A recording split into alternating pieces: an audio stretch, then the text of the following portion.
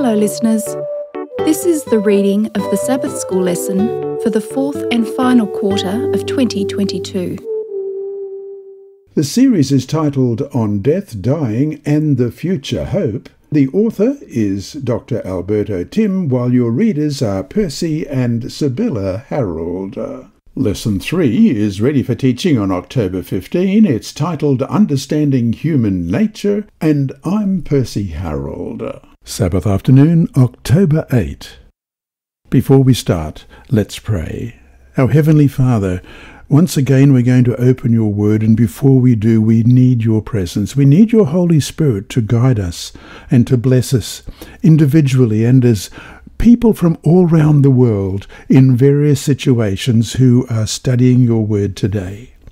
Today I'd like to pray for those who are alone and by themselves are listening to this podcast, whether it be part of their daily routine or whether it be something special, for those who are using it as their regular daily family worship, for church groups who gather together and Sabbath school lesson sharing, for those who are ill or disabled in some way. Lord, please help us to know more that you are with us in our situation. For those who are visually impaired or blind, for which this was originally designed, Lord, I pray that each person who is listening may be blessed. For those who are driving to work, for those who are walking or jogging or cycling for exercise, for those who are listening while they are at work, for those who are doing housework at home and caring for children and families, and for those who are carers, who are looking after others in need. Lord, I pray that as we listen in whatever our setting, that we may understand your love for us and be able to share it with those about us. Bless us as we open your word, we pray in Jesus' name. Amen. Our memory text this week is Genesis chapter 2 and verse 7. And the Lord God formed man of the dust of the ground and breathed into his nostrils the breath of life, and man became a living soul. Let's read that again. And the Lord God formed man of the dust of the ground, and breathed into his nostrils the breath of life, and man became a living soul. Genesis 2, verse 7. The tension between God's word, you shall die, in Genesis 2, 16 and 17, and Satan's counterfeit promise, you certainly will not die, in chapter 3, verse 4, was not restricted to the Garden of Eden. It is echoed throughout history. Many people try to harmonize the words of Satan with the words of God. For them, the warning, you shall die, refers only to the perishable physical body, while the promise, you certainly will not die, is an allusion to an immortal soul or spirit. But this approach doesn't work. For example, can contradictory words of God and Satan be harmonized? Is there an immaterial soul or spirit that consciously survives physical death? There are many philosophical and even scientific attempts to answer these questions. But, as Bible-based Christians, we must recognize that only the Almighty One, the one who created us, knows us perfectly, as we read in Psalm 139. And this beautiful psalm reads as follows, O Lord, you have searched me and known me. You know my sitting down and my rising up. You understand my thought afar off. You comprehend my path and my lying down, and you are acquainted with all my ways. For there is not a word on my tongue, but behold, O Lord, you know it altogether. You have hedged me behind and before. You laid your hand upon me. Such knowledge is too wonderful for me. It is high. I cannot attain it. Where can I go from your spirit? Or where can I flee from your presence? If I ascend into heaven, you are there. If I make my bed in hell, behold, you are there. If I take the wings of the morning and dwell in the uttermost parts of the sea, even there your hand shall lead me, and your right hand shall hold me. If I say, surely the darkness shall fall on me, even the night shall be light about me. Indeed, the darkness shall not hide from you, but the night shines as the day. The darkness and the light are both alike to you. For you formed my inward parts, you covered me in my mother's womb. I will praise you, for I am fearfully and wonderfully made. Marvellous are your works, and that my soul knows very well. My frame was not hidden from you when I was made in secret, and skilfully wrought in the lowest parts of the earth. Your eyes saw my substance being yet unformed, and in your book they all were written, the days fashioned for me, when as yet there were none of them. How precious also are your thoughts to me, O God! How great is the sum of them! If I should count them, they would be more in number than the sand. When I awake, I am still with you. Oh, that you would slay the wicked, O God! Depart from me, therefore, you bloodthirsty men, for they speak against you wickedly. Your enemies take your name in vain. Do I not hate them, O Lord, who hate you? And do I not loathe those who rise up against you? I hate them with perfect hatred. I count them my enemies. Search me, O God, and know my heart. Try me, and know my anxieties, and see if there is any wicked way in me, and lead me in the way everlasting. Thus, only in his word to us, the Scriptures, can we find answers to these crucial questions. This week, we will consider how the Old Testament defines human nature and the condition of human beings at death.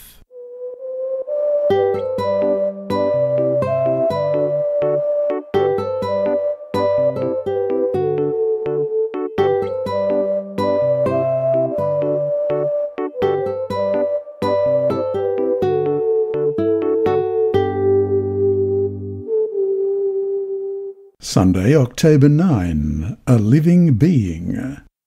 Read Genesis chapter 1, verses 24 to 27, and chapter 2, verses 7 and 19. What similarities and differences can you see between the way God created the animals and the way he created humanity? What does Genesis 2:7 tell us about human nature? Genesis chapter 1, beginning at verse 24. Then God said, Let the earth bring forth the living creature according to its kind, cattle and creeping thing and beast of the earth, each according to its kind. And it was so. And God made the beast of the earth according to its kind, cattle according to its kind, and everything that creeps on the earth according to its kind. And God saw that it was good. Then God said, Let us make man in our image, according to our likeness.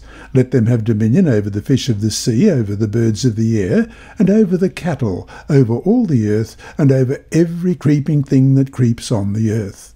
So God created man in his own image. In the image of God he created him. Male and female he created them. And Genesis chapter 2, verse 7. And the Lord God formed man of the dust of the ground, and breathed into his nostrils the breath of life, and man became a living being. And verse 19, Out of the ground the Lord God formed every beast of the field and every bird of the air, and brought them to Adam, to see what he would call them. And whatever Adam called each living creature, that was its name.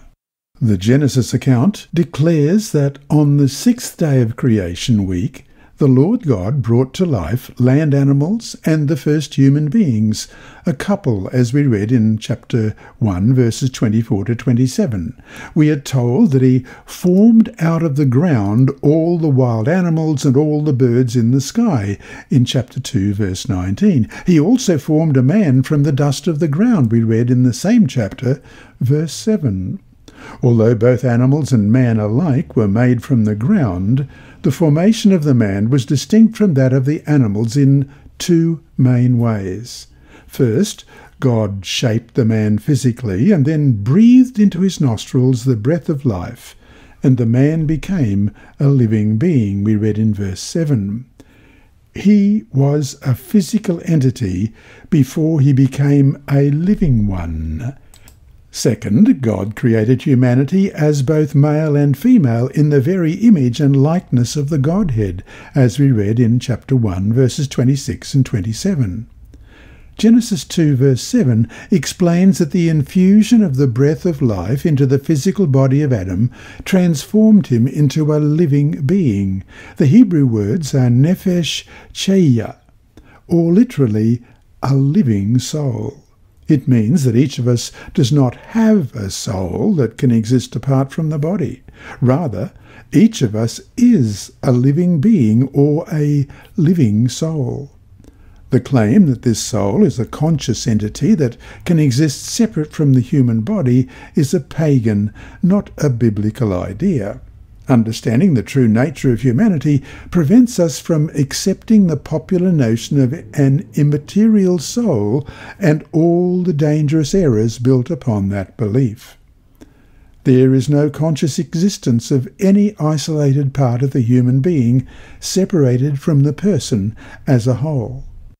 God created us in a fearful and wonderful way, and we should not speculate beyond what the Scriptures actually say about this specific matter. In fact, not only is the very nature of life a mystery, scientists still can't agree on exactly what it means for something to be alive, but even more mysterious is the nature of consciousness.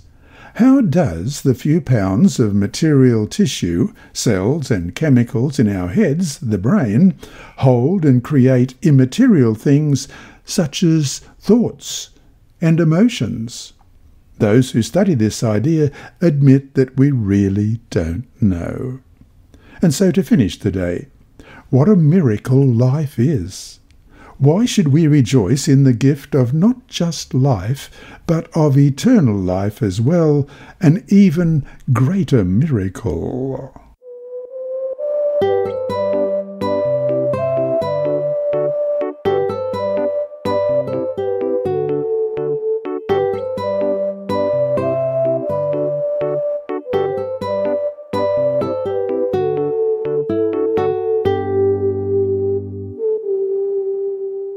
Monday, October 10.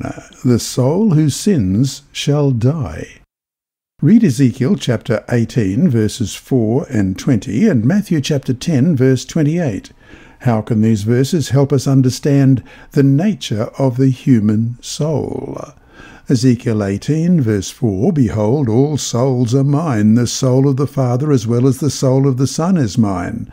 The soul who sins shall die. And verse 20, The soul who sins shall die. The Son shall not bear the guilt of the Father, nor the Father bear the guilt of the Son. The righteousness of the righteous shall be upon him, and the wickedness of the wicked shall be upon himself. And Matthew chapter 10, verse 28. And do not fear those who kill the body, but cannot kill the soul, but rather fear him who is able to destroy both soul and body in hell. Human life in this sinful world is fragile and transitory, as we read in Isaiah chapter 40, verses 1 to 8. Comfort, yes, comfort my people, says your God. Speak comfort to Jerusalem, and cry out to her that her warfare is ended, that her iniquity is pardoned, for she has received from the Lord's hand double for all her sins. The voice of one crying in the wilderness, Prepare the way of the Lord, make straight in the desert a highway for our God. Every valley shall be exalted, and every mountain and hill brought low. The crooked places shall be made straight, and the rough places smooth. The glory of the Lord shall be revealed, and all flesh shall see it together. For the mouth of the Lord has spoken. The voice said, Cry out. And he said, What shall I cry? All flesh is grass, and all its loveliness is like the flower of the field. The grass withers, the flower fades, because the breath of the Lord blows upon it. Surely the people are grass. The grass withers, the flower fades, but the word of our God stands forever. Nothing infected by sin can be eternal by nature. Therefore, as we read in Romans 5:12, therefore, just as through one man sin entered the world, and death through sin, and thus death spread to all men, because all sinned. Death is the natural consequence of sin, which affects all life here. On this matter, there are two important biblical concepts. One is that human beings and animals both die. As stated by King Solomon, "Surely the fate of human beings is like that of the animals. The same fate awaits them both. As one dies, so dies the other. All have the same breath. Humans have no advantage over animals. All go to the same place. All come from dust, and to dust all return." Ecclesiastes chapter 3, verses 19 and 20. The second concept is that the physical death of a person implies the cessation of his or her existence as a living soul. Remember the Hebrew word nephesh? In Genesis 2:16 and 17, God had warned Adam and Eve that if they should ever sin by eating from the tree of knowledge of good and evil, they would die. Echoing this warning, the Lord reinforced the point in Ezekiel 18, chapter 4, and verse 20. "The soul who sins shall die." This statement has two main implications. One is that since all human beings are sinners, all of us are under the unavoidable process of aging and dying, as we read in Romans chapter 3, verses 9 to 18. "What then? Are we better than they? Not at all. For we have previously charged both Jews and Greeks that they are all under sin. As it is written, there is none righteous, no, not one. There is none who understands. There is none who seeks after God. They have all turned aside. They have together become unprofitable. There is none who does good, no, not one. Their throat is an open tomb. With their tongues they have practised deceit. The poison of asps is under their lips, whose mouth is full of cursing and bitterness. Their feet are swift to shed blood. Destruction and misery are their ways, and the way of peace they have not known. There is no fear of God before their eyes." And verse 23, "For all have sinned and fall short of the glory of God." Another implication is that this biblical concept makes void the popular notion of a supposed natural immortality of the soul. If the soul is immortal and exists alive in another realm after death, then we don't really die after all, do we? In contrast, the biblical solution for the dilemma of death is not a bodiless soul migrating either into paradise or into purgatory or even into hell. The solution is indeed the final resurrection of those who died in Christ, as Jesus stated in his sermon on the bread of life in John 6, verse 40. "Everyone who sees the Son and believes in him may have everlasting life, and I will raise him up at the last day." And so to finish the day, why is the surety of the second coming, which is made certain by Christ's first coming, and after all, what good was Christ's first coming without the second, so crucial to all that we believe? What hope would we have without the promise of his return?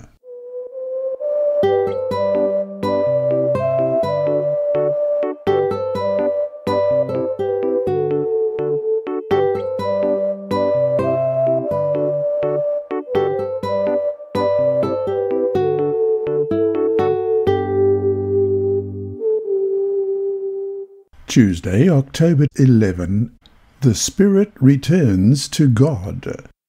Read Genesis chapter 2, verse 7 and Ecclesiastes 12, verses 1 to 7. What contrast can you see between these two biblical passages? How can they help us to understand better the human condition in death? And also look at Genesis chapter 7, verse 22. Let's begin with Genesis 2, verse 7. "And the Lord God formed man of the dust of the ground, and breathed into his nostrils the breath of life, and man became a living being." And Ecclesiastes 12, beginning at verse 1. "Remember now your Creator in the days of your youth, before the difficult days come, and the years draw near, when you say, I have no pleasure in them. When the sun and the light, the moon and the stars are not darkened, and the clouds do not return after the rain. In the day when the keepers of the house tremble, and the strong men bow down. When the grinders cease because they are few, and those who look through the windows grow dim. When the doors are shut in the streets, and the sound of grinding is low. When one rises up at the sound of a bird, and all the daughters of music are brought low. Also they are afraid of height and of terrors in the way. When the almond tree blossoms, the grasshopper is a burden, and desire fails. For man goes to his eternal home, and the mourners go about the streets. Remember your Creator before the living cord is loosed, or the golden bowl is broken, or the pitcher shattered at the fountain, or the wheel broken at the well. Then the dust will return to the earth as it was, and the spirit will return to God who gave it. And Genesis 7 and verse 22. All in whose nostrils was the breath of the Spirit of life, all that was on the land, died.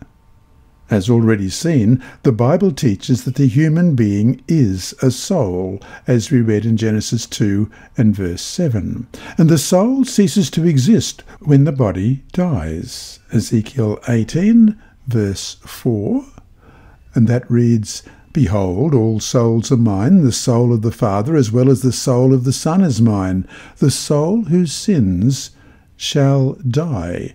And verse 20, The soul who sins shall die. The Son shall not bear the guilt of the Father, nor the Father bear the guilt of the Son. The righteousness of the righteous shall be upon himself, and the wickedness of the wicked shall be upon himself.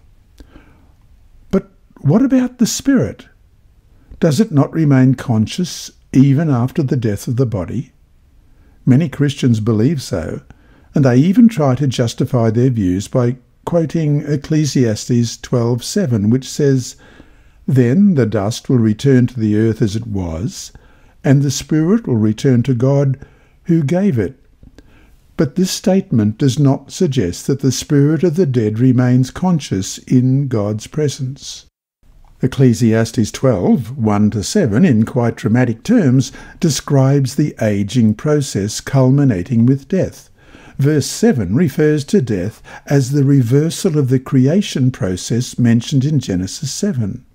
As already stated, on the 6th day of the creation week, the Lord God formed man of the dust of the ground, it says in verse 7 of chapter 2, and breathed into his nostrils the breath of life, and man became a living being. But now, Ecclesiastes 12:7 tells us that the dust will return to the earth as it was, and the spirit will return to God who gave it. So the breath of life that God breathed into the nostrils of Adam, and that he also has provided to all other human beings, returns to God, or, in other words, simply stops flowing into and through them. We should keep in mind that Ecclesiastes 12 verse 7 describes the dying process of all human beings, and does so without distinguishing between the righteous and the wicked. If the alleged spirits of all who die survive as conscious entities in the presence of God, then are the spirits of the wicked with God? This idea is not in harmony with the overall teaching of the Scriptures. Because the same dying process happens both to human beings and to animals, death is nothing else than ceasing to exist as living beings. Ecclesiastes 3:19 and 20. For what happens to the sons of men also happens to animals. One thing befalls them. As one dies, so dies the other. Surely they all have one breath.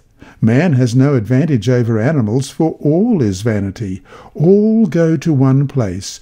All are from the dust, and all return to dust.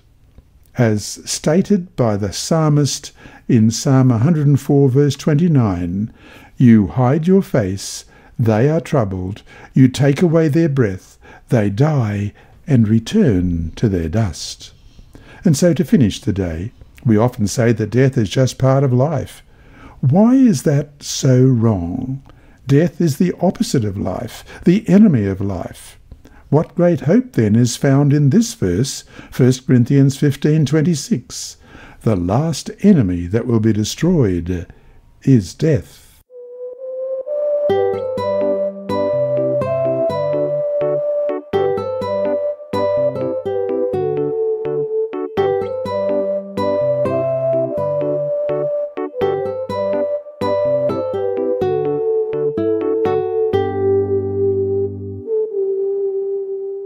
Wednesday, October 12.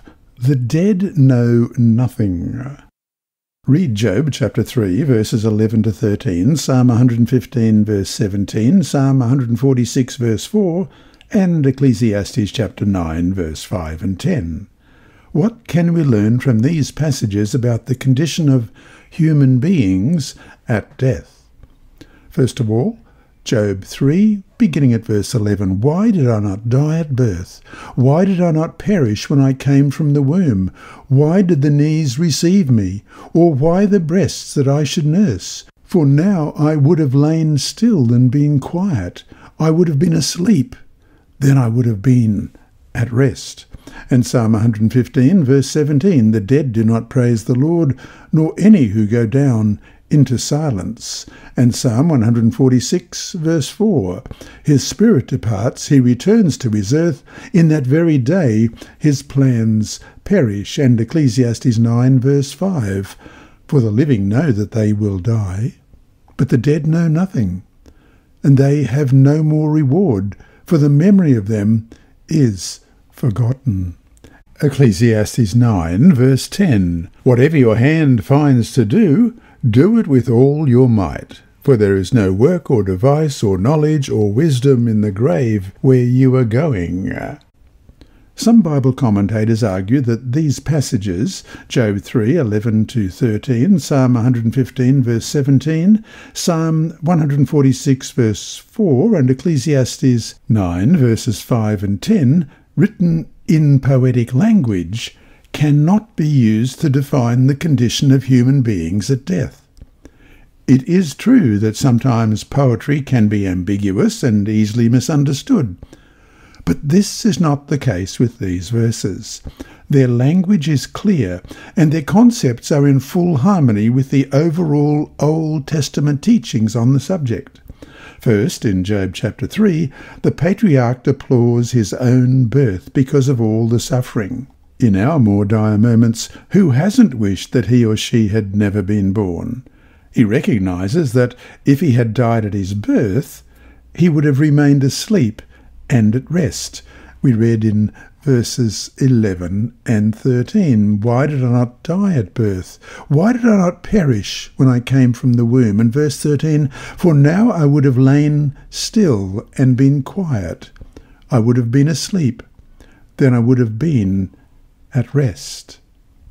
Psalm 115 defines the location where the dead are kept as a place of silence because the dead do not praise the Lord in Psalm 115, verse 17. This hardly sounds as if the dead, the faithful and thankful dead, are in heaven worshipping God. According to Psalm 146, the mental activities of the individual cease with death. In verse 4 we read, His spirit departs, he returns to the earth. On that very day his plans perish. This is a perfect biblical depiction of what happens at death. Ecclesiastes chapter 9 adds that the death know nothing, and in the grave, as it says in verses 5 and 10, there is no work or device or knowledge or wisdom. These statements confirm the biblical teaching that the dead are unconscious. The biblical teaching of unconsciousness in death should not generate any panic in Christians. First of all, there is no everlasting burning hell or temporary purgatory waiting for those who die unsaved. Second, there is an amazing reward waiting for those who die in Christ. No wonder that as we read in The Desire of Ages, page 787, to the believer, death is but a small matter. To the Christian, death is but a sleep, a moment of silence and darkness. The life is hid with Christ in God, and when Christ, who is our life, shall appear, then shall ye also appear with him in glory. End of quote. Actually, in the end of the quote, there are two series of texts that are referred to. John 8, verses 51 to 52, most assuredly I say to you, if anyone keeps my word, he shall never see death. Then the Jews said to him, now we know that you have a demon. Abraham is dead, and the prophets, and you say, if anyone keeps my word, he shall never taste death. And Colossians 3, verse 4, when Christ, who is our life, appears, then you also will appear with him in glory. And so to finish today, think about the dead in Christ. They close their eyes in death, and whether in the grave 1,500 years or just 5 months, it's all the same to them. The next thing they know is the return of Christ. How then might one argue that, in one sense, the dead have it better than we, the living, do?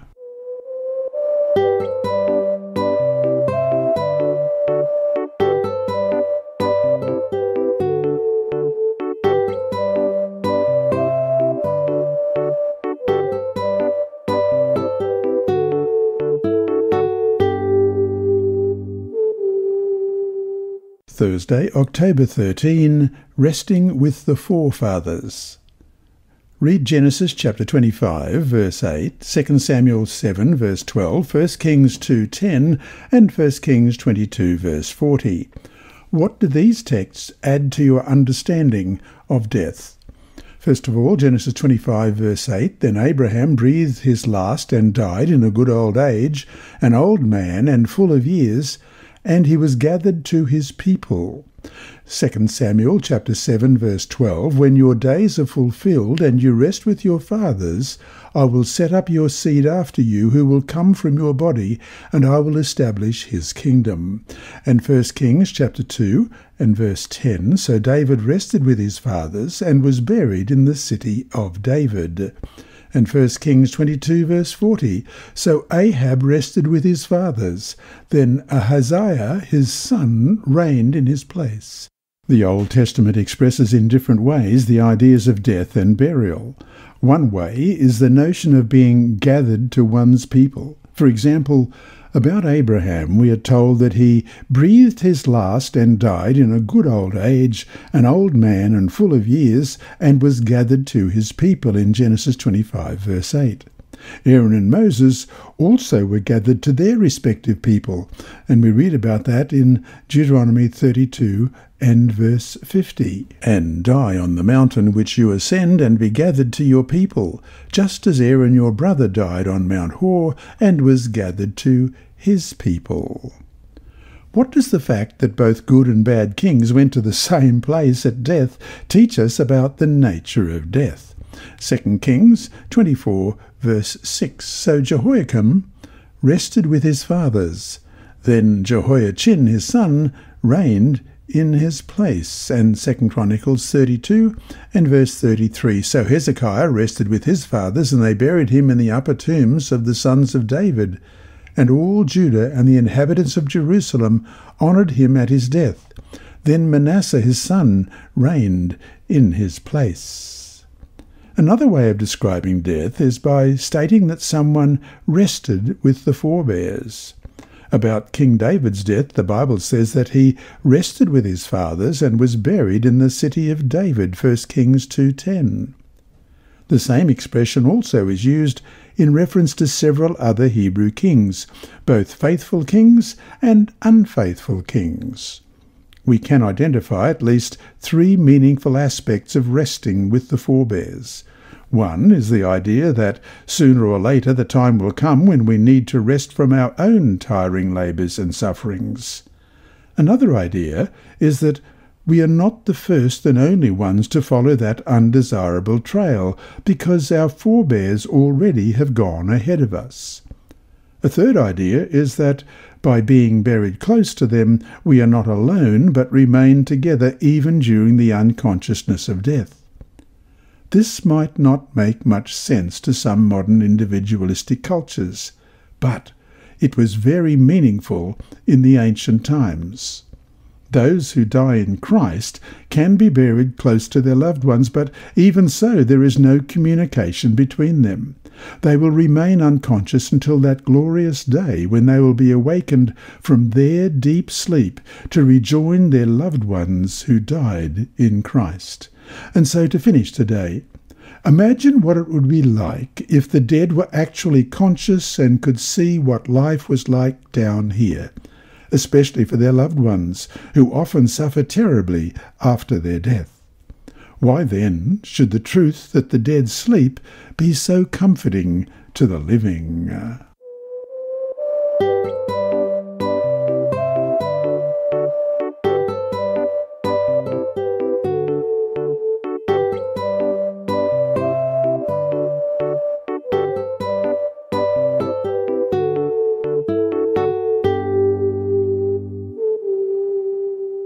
Friday, October 14.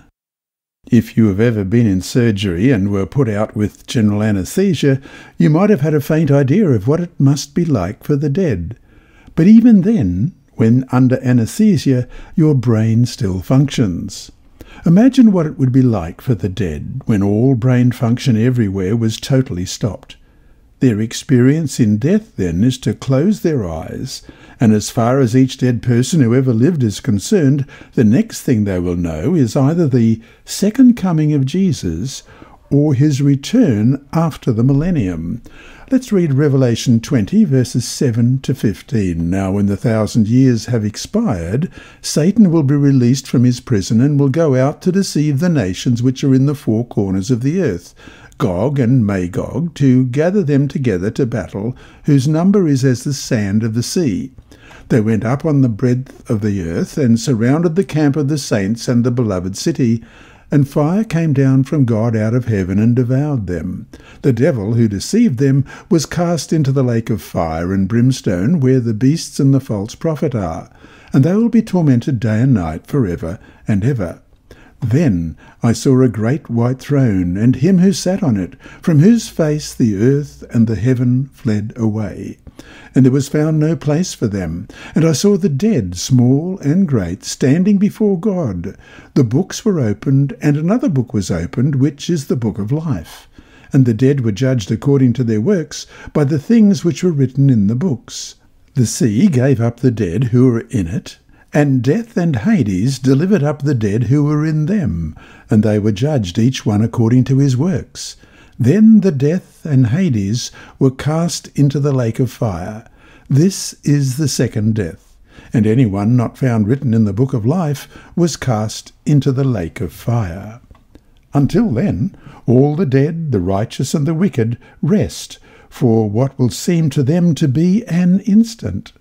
For those of us who remain alive, death seems as if it lasts for a long time.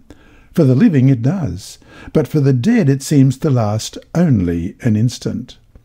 In the Great Controversy, page 539, we read, "If it were true that the souls of all men pass directly to heaven at the hour of dissolution, then we might well covet death rather than life. Many have been led by this belief to put an end to their existence.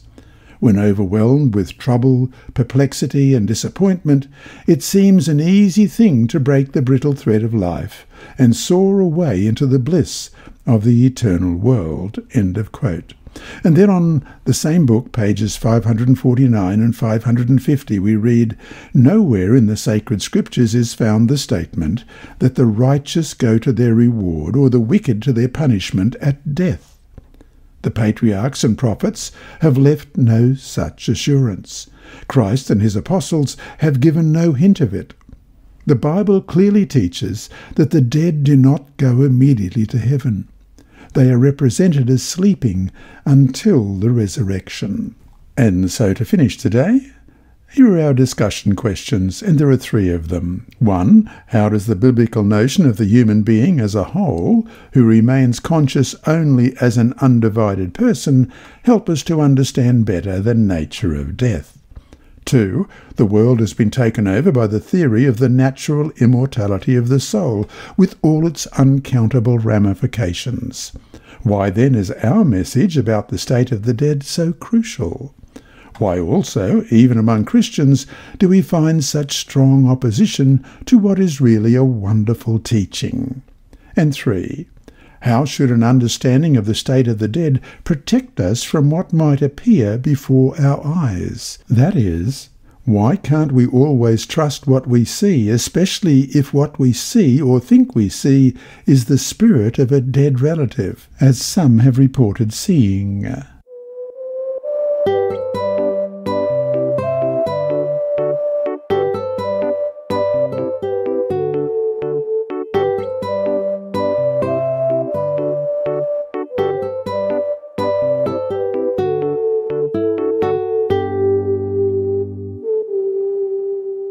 And now it's time for our mission story. Here with Inside Story is Sabella.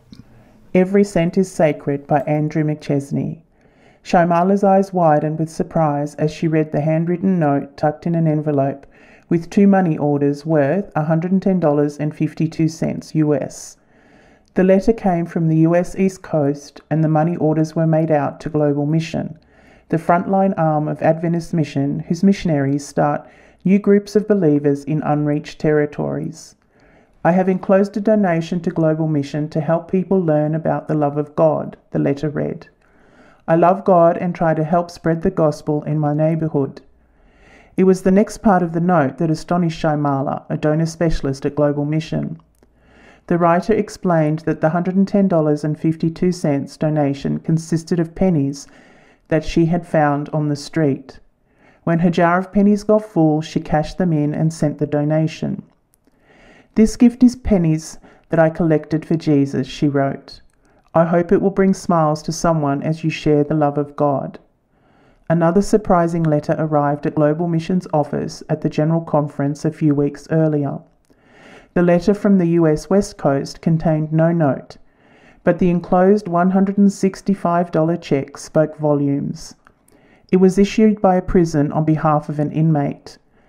With inmates earning up to $55 a month at the prison, the donor would have had to work at least 3 months for the gift, and it wasn't his first donation, Shaimala said.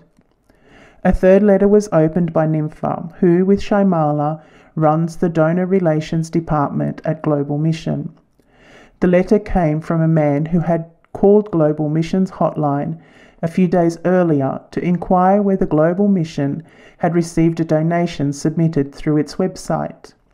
Nympha found that the caller's bank had rejected the transaction. When the caller asked for an alternative way to donate, she suggested a check or a wire transfer. A check for $70,000 arrived a few days later. The donation was the proceeds from the sale of a piece of property. The man promised God that if the property sold, he would give everything to mission, Nympha said. Stories about the faithfulness of people to God's mission deeply touch the hearts of Shaimala, Nympha, and others who work at the Global Mission. Whether the donation is $1, and one donor has sent 3 $1 bills every month for years, or if it's $70,000, every penny goes to frontline work. Every cent that we get is no ordinary cent, Nympha said. When we receive a donation, especially when we learn about how that money got to us or why it was sent to us, we are reminded that every cent is sacred. It is the Lord's money. Every cent goes only to finish the work so Jesus can come. This lesson was read by Dr. Percy Harrold for Christian Services for the Blind. Sponsored by the Sabbath School Department and distributed through Hope Channel Australia, this podcast is also redistributed by Hope Channel Germany, Christian Record Services for the Blind. It is also available on SoundCloud and through multiple podcast distributors, including Apple iTunes. And you can listen and watch at the same time on YouTube. Remember, God is always faithful.